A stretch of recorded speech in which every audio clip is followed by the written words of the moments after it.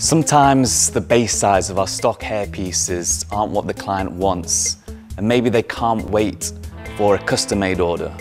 But this doesn't need to be a problem, because what we can do is take one of our stock hairpieces and cut it down to the size that the client wants. First of all, we need a pair of new and very sharp scissors. These scissors should only be used for cutting bases. We also need a pencil and some tape. First, you need to take the tape and measure out the size that the client wants and mark those points with the pencil.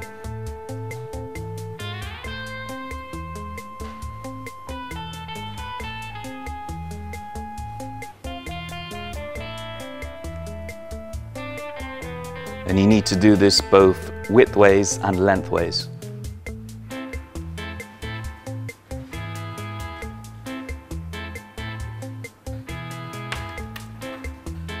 Then you can join up the marks you've made with a pencil to make a line.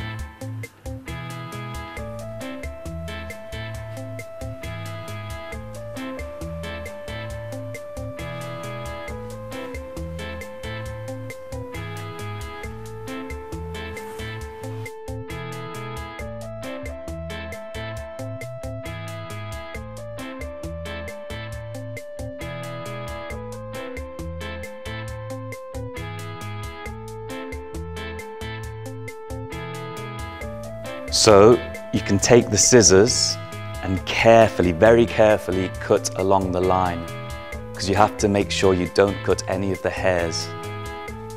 If you do, you'll be left with pieces of short hair around the hairline and it won't look very natural.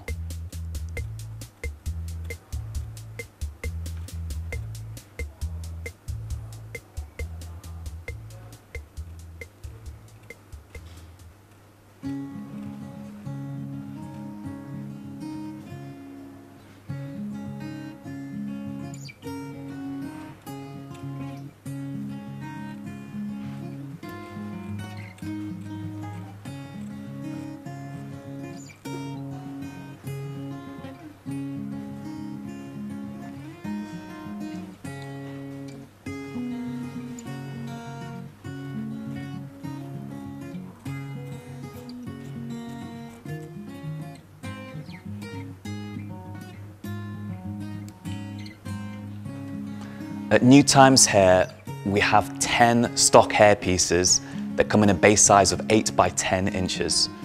And they are the HS1, the HS1V, the HS7, the HS15 Plus, the HS25V, the INS, and the Icon. These 7, they can be cut freely without any restrictions, but the Q6, the HS27, and the HS27 Plus, for these 3, you need to take a couple of things into consideration before the base size is cut.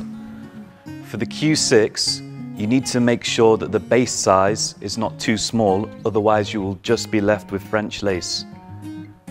You want the base to be cut along the PU. For the HS27 and the HS27 Plus, make sure you cut along the PU and not the patches of fine mono, because mono on the edge of a base will fray. So if you're interested in any of our stock products, then you can find a link in this video's short description.